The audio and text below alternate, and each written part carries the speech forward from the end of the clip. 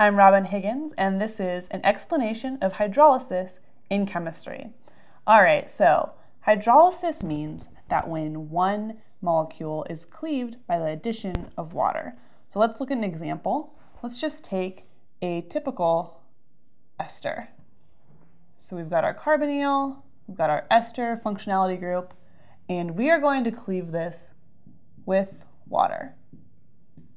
And one type of hydrolysis is under acidic conditions, so we're going to do that too.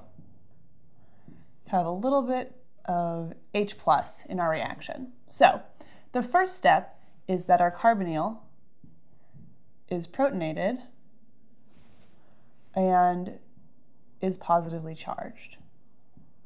So we've got our positively charged carbonyl here, ester, and we still have H2O. Remember, we want to start with a positive charge because since we are an acid, we don't want to create any negative charges. So the second step, the lone pairs of oxygen come in and attack this carbonyl, forcing one of these bonds up. So our intermediate is going to have our alcohol group is now formed. This used to be the carbonyl. We still have our ester functionality. And now we also have positively charged water, which has added. So this is not very stable. Let's just have a generic base come in and take away a hydrogen. So now we're formed our tetrahedral intermediate with our two alcohol groups and our ester.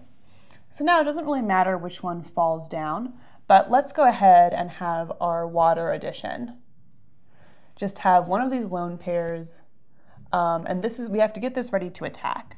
So to get this ready to attack, we've got to make this ester portion positively charged.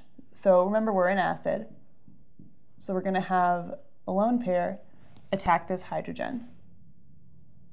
So now that we have this, we have our alcohol methyl group, positively charged, ester functionality, and we have our other alcohol. Now we're ready to have it collapse back in, reforming our carbonyl. So let's just take this guy, this lone pair, we're going to have him come down and kick off this now ethanol. So now we have